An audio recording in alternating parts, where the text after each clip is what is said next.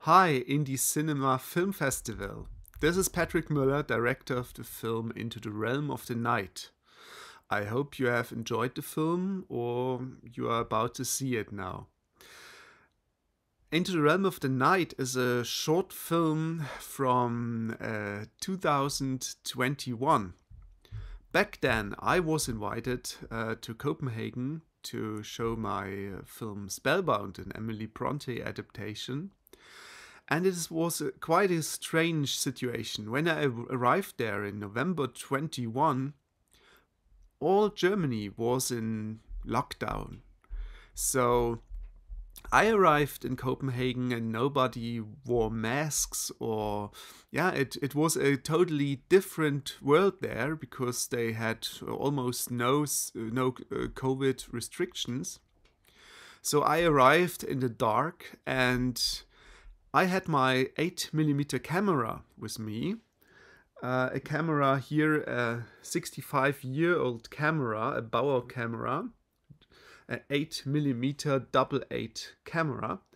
And I was there and I wanted to capture the kind of insane atmosphere there that I felt because the difference was so strange.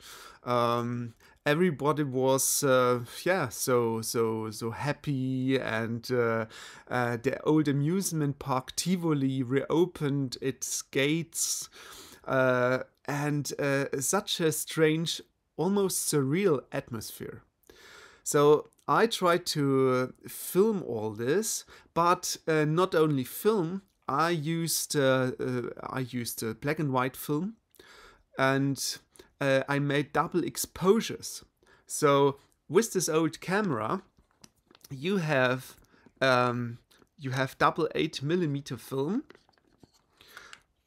inside. I don't have it here, but you expose one side, then you flip it, and you expose another side. So then you can't predict correctly what images will appear on the other side once you have exposed it. So it's quite an adventure. And the camera got stuck several times, so I had to open it and look at it. So lots of effects that on the film with some geometries or